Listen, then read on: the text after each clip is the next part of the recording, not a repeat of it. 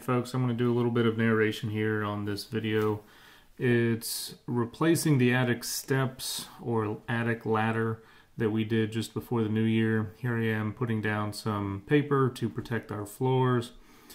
I used a piece of scrap wood there to protect the drywall because I really didn't want to do any drywall work. Had to remind myself very quickly that I needed to use a razor blade around the outside edge to break that paint seal, and then I could use a hammer and pry bar with that piece of scrap wood to take the trim off. Wasn't worried about saving the trim as much as saving the drywall.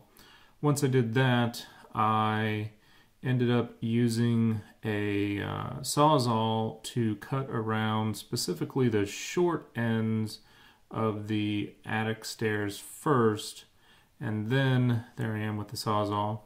Then I could use some more scrap to hold the stairs up while I cut the long ends of the attic stairs.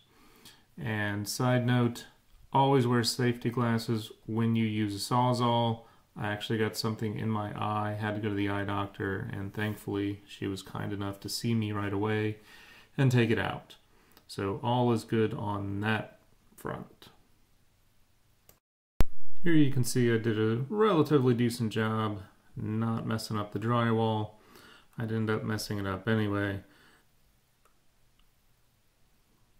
You can see some of the shims that they used to fill in the gaps around the opening, and there's a nice hole in the drywall. Like I said, I messed it up anyway. Before doing this project, I did some research on YouTube, found a video where a guy took his stairs out and his son actually caught him as they were about to fall on the floor. So this part made me really nervous. My dad was helping, my wife was there, and of course my kids were supervising, but we didn't have any issues, even though I was afraid we would end up messing up our floor. Came out relatively well. We pushed it up into the attic first, just to make sure everything was loose, and then we kind of tipped it sideways and pulled it down. Definitely a two-person job.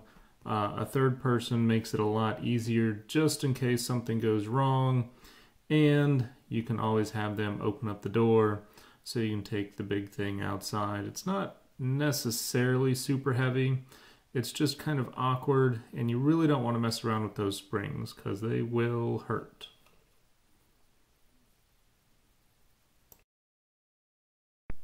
Once we were done taking it out, we took out all of the spacers that they put in there, and I put a piece of polyiso on top just to keep the heat inside the house before we had to continue the next day, where we actually had to add some framing just to beef up the structure in the attic.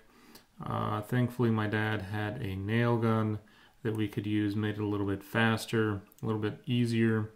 You'll see in a minute or early on in the video, that nailer works great, but all that dust made it very hard because we have loose insulation in the attic, and that's part of why we're getting the stairs out, is so that we can replace that. But there you can see some of that loose insulation, and it's just cellulose. It's not poisonous or anything like that, but it is certainly a pain in the butt to deal with.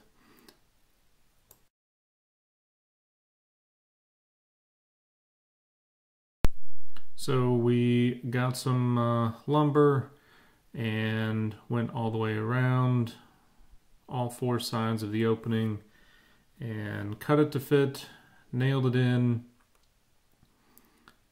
and periodically we had to wait for the compressor to catch up with the nail gun. You can see that little blast of air coming out. That did wonders with that loose insulation.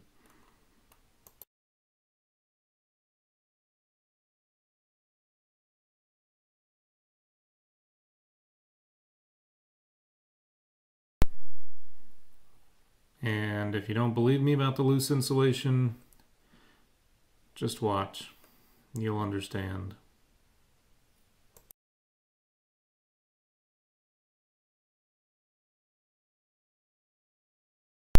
Now when we were nailing in especially the longer sides, but also up front near the hinge, we wanted to make sure we missed where we put those nails in, missed any conflict with the bolts that came with the stairs. We didn't want to get in the way of those. So we kind of planned it out a little bit ahead of time and made sure we were in the right spot. And for the most part, we did pretty darn good. Didn't have any big issues to deal with. Here's the final product, our new attic stairs.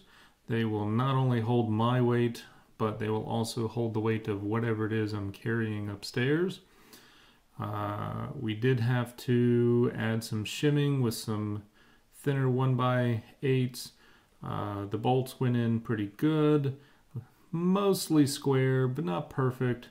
Had some issues cutting the ends of the stairs to fit, but the Sawzall once again came in handy. And all in all, we're happy. We feel safe going up and down the stairs now.